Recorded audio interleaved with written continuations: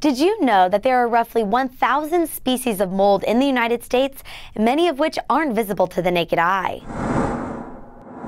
According to the American College of Allergy, Asthma, and Immunology, as tiny mold spores become airborne, they can cause allergic reactions in people who have mold allergies.